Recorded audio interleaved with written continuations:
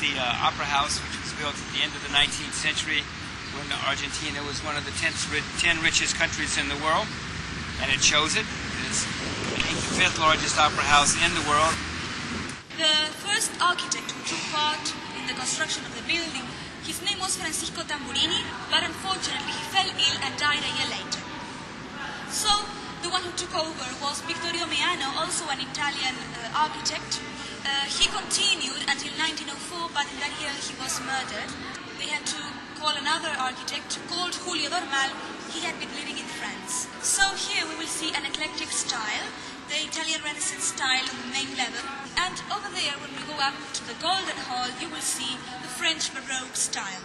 This was mainly due to the changes of the architects. And most of the materials were brought by ship from Europe. On the stairs, we have the white marble from Italy. On the balustrades on both sides, we have the yellow one from Siena.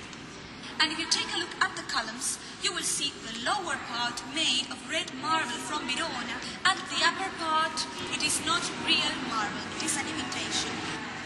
The theatre was finally inaugurated the 25th of May of 1908 with the opera Aida by Verdi.